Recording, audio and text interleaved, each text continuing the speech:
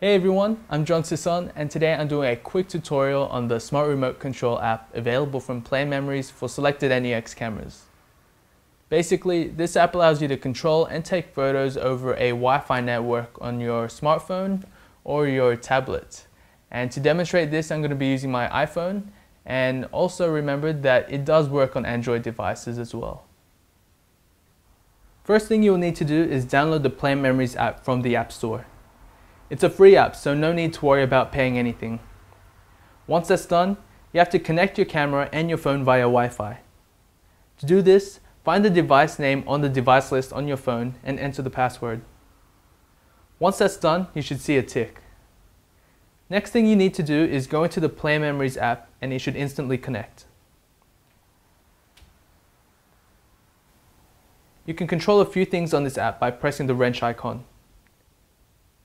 You can also set a self-timer by 2 seconds.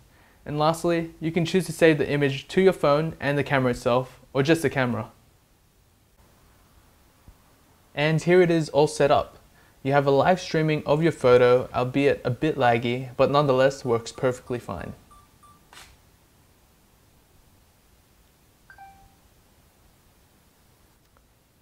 It's a useful app for people that want to have their camera on a tripod and use their smartphone or tablet to take the photo.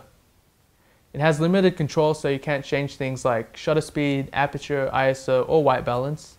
And also remember that it's only for still images, so you can't use it to record videos. If you have any questions, please feel free to leave a comment below. And remember to like and subscribe to my channel for more Sony NEX reviews and tutorials. You can also like my Facebook page for photo updates by clicking the link below. Happy shooting, and thanks for watching.